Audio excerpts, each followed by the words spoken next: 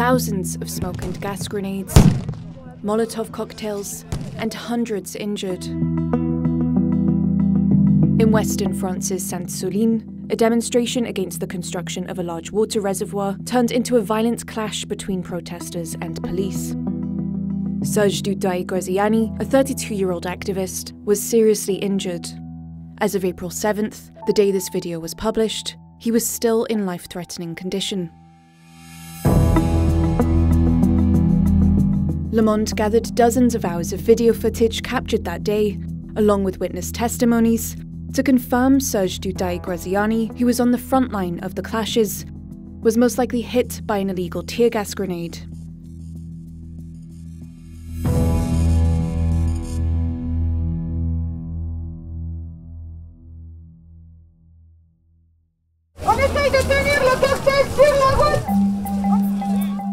At the end of the morning on March 25th, thousands of demonstrators set off towards the Sainte-Soline mega basin. The gathering was forbidden by the local authorities, and a significant number of gendarmes were deployed. Their objective was to prevent the protesters from entering the site. Just before 1 p.m, the first demonstrators arrived from the southeast corner of the reservoir. To keep them at bay, the gendarmes fired tear gas grenades. Demonstrators responded with fireworks.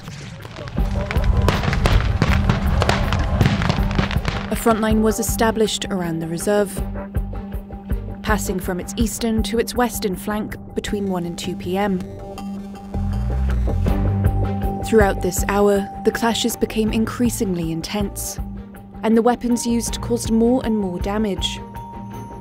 Demonstrators threw stones and Molotov cocktails, while the police used stun grenades, sting ball grenades, and flashballs. Some of the footage shows illegal shooting using a flashball, and also with a Cougar grenade launcher. In this video, shot by Brut journalist Camille Courcy, a protester is hit by an MP7 tear gas grenade.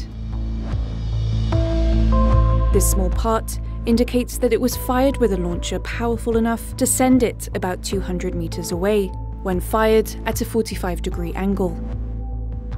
This angle of fire gives the grenade time to open in the air and disperse its pellets.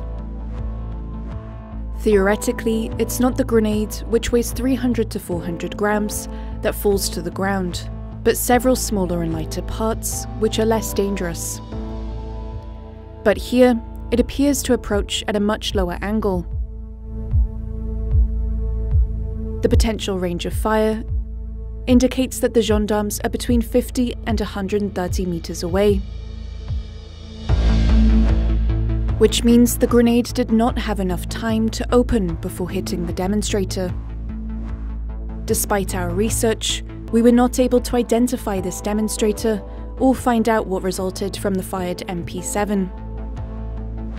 Did the same thing happen to Serge Duteuil-Graziani? Several images show him in close proximity to the clashes. He can be seen wearing white gloves, a white construction helmet, and a white gas mask. To understand how he was injured, we have to fast forward a few minutes. In these photos taken at 1:49 p.m, Serge appears wounded. He's a few meters behind the clashes. These drone images show the moment the photo was taken.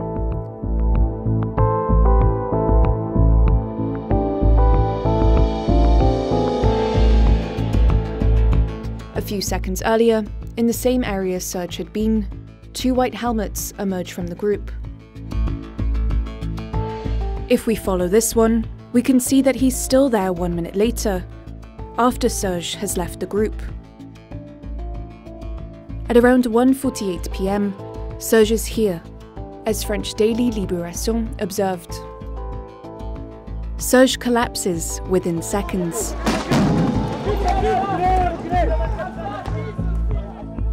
Could he have been hit by a projectile thrown by the demonstrators? We analysed the few seconds that passed beforehand across the protest area and marked about 10 demonstrators throwing projectiles. But none of them were thrown in the direction of Serge. To understand what happened to him, we're going to review these few seconds. Before Serge collapses, a GM2L tear gas and stun grenade falls and explodes a few meters behind him. The demonstrator seems to turn his head toward the explosion. We can make out the left side of his white gas mask. Meanwhile, another projectile comes toward him. It hits the right side of his helmet, which flies off and ricochets to the right. A few seconds later, a cloud of tear gas escapes from the group, and a demonstrator throws back a tear gas canister toward the gendarmes.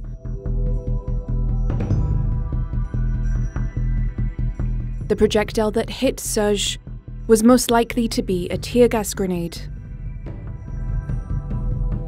But where did it come from? This is the trajectory of the GM2L grenade, just before it exploded.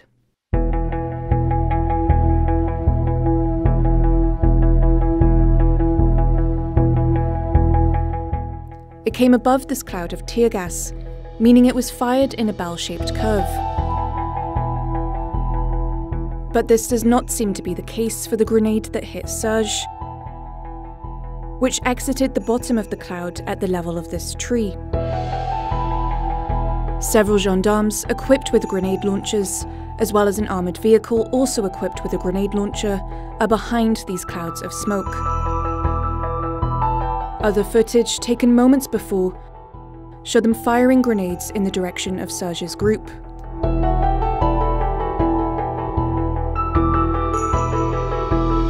Given the trajectory and the height of these shots, they do not seem to have been fired in a bell-shaped curve.